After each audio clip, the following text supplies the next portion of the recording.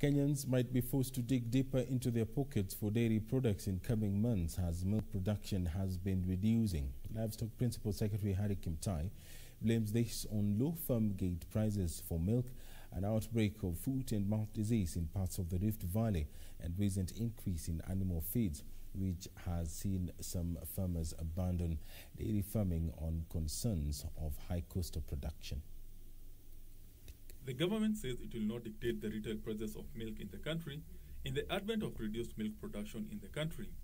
Livestock Principal Secretary Kimtai says low milk farm gate prices coupled with high cost of imported animal feeds, occasioned by COVID-19 related movement restrictions across the world, and the spread of foot and mouth diseases in parts of the Rift Valley have left dairy farmers on the edge, with some opting out of the business altogether due to the high cost of production. That we leave it to the market forces, demand and supply, to ensure that the prices does not go up.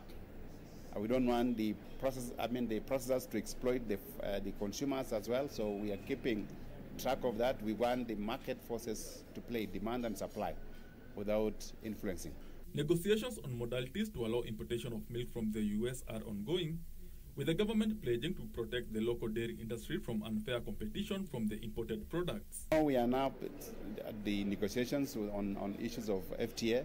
So we are going to take the concerns of the farmers and ensure that the farmers are protected as well. To further ensure local animal products meet international standards, stakeholders have validated the animal health, veterinary health, and animal welfare bills that seeks to increase safety standards.